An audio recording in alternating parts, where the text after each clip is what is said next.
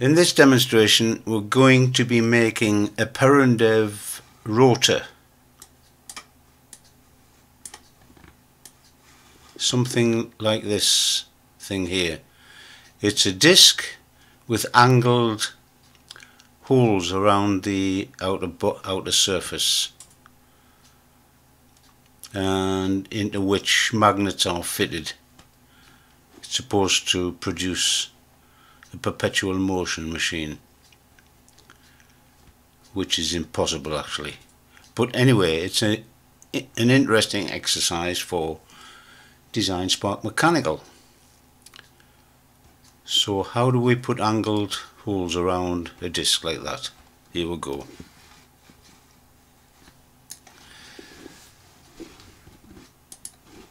Right, we're going to start with the big disc, of course. Circle. We'll make a 75mm or 3" diameter circle, and pull it to 12mm thick. That's our initial disc. Now how do we put angled holes around this surface? Well, we have to make some pilot lines for that. So we're going to put them on the center of the thickness, and to do that we need to have the select tool, select one side,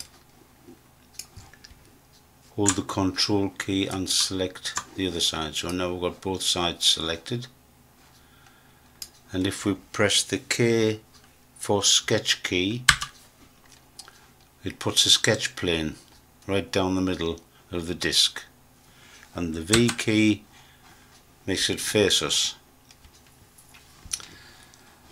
And all we need is now a simple line tool over here, and we put a line in somewhere here. Now I see on the sketch,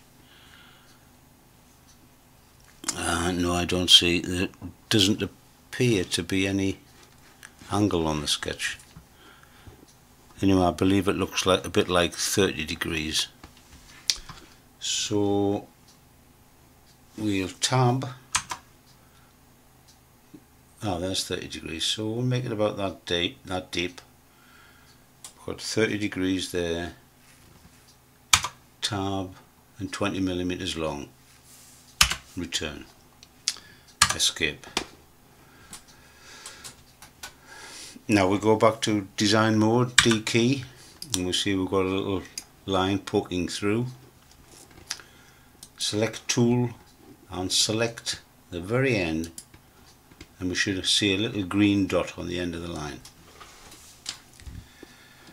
Now that means if we select the circle tool, we get a sketch plane at right angles to the line, right on the end of the line. So V key again,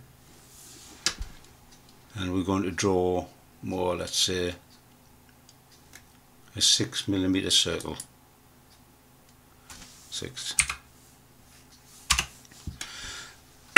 Sorry.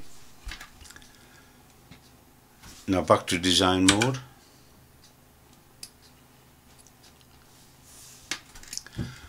We've got a line with a disc on. We're in pull mode. Select the surface, and we want to select the cut option, and we're going to sweep along this axis line. So it's asking us up here, pick a trajectory, which is this here, and then full pull, and there we've got an angled hole in the edge. So now we don't need the curves, delete, don't need the surface, delete.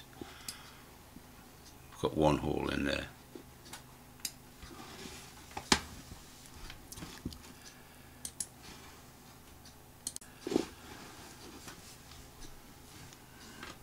Now if we press H, and then down here if we click on this, we get it facing us. So you've got the hole there. We can now select, so we can see our center here, so select that, and now we've selected the hole we've put in. We're going to move it around, make many copies around the surface now. So we're going to create pattern. Now we want a circular pattern, so we have to put this anchor point, just move it out of there, and it will automatically align with the center of the disc. Now we've got a handle we can pull around, but we've got to select create patterns. Now when we start to move that, we'll start to get a count. See the count to the left there, and now it's the right. It's got 7. We can release, and we've got the count highlighted. Now how many of these do we want? Let's say 20.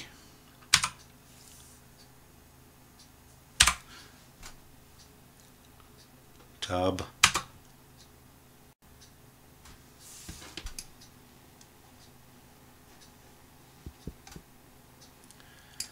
And escape.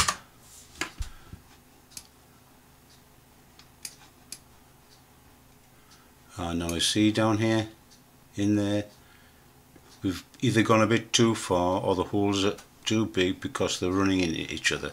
But that, you can work out how to avoid that. We can look at them in section.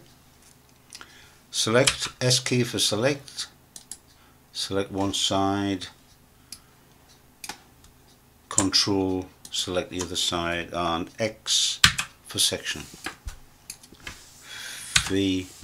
Now you see here we're running into each other, so we either need shorter holes or fewer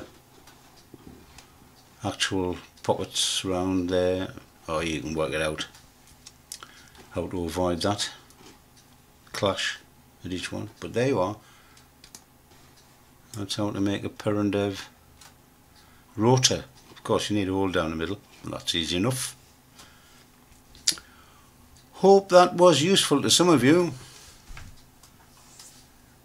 See you again later. Bye for now. Bye.